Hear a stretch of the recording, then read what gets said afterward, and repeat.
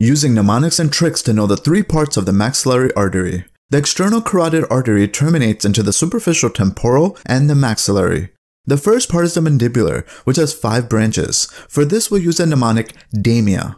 D for deep auricular, which passes through the external acoustic meatus. A for anterior tympanic artery, which enters the squamotympanic fissure. M for the middle meningeal, enters the spinous foramen. I for the inferior alveolar, which enters the mandibular foramen. And finally the A for the accessory meningeal artery, which enters the foramen ovale. Now part 2 is pterygoid, which is also 5 branches. The deep temporal artery supplying temporalis muscle, the pterygoid artery for the lateral and medial pterygoids, the mesenteric artery for the masseter, and the buccal artery for the buccinator.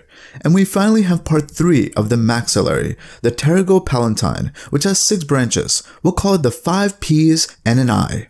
The pterygoid canal to pharynx and tympanic cavity, the pharyngeal artery to the pharynx, the greater palatine descending to hard and soft palate, posterior superior alveolar artery to the maxilla, the sphenopalatine to the nasal cavity.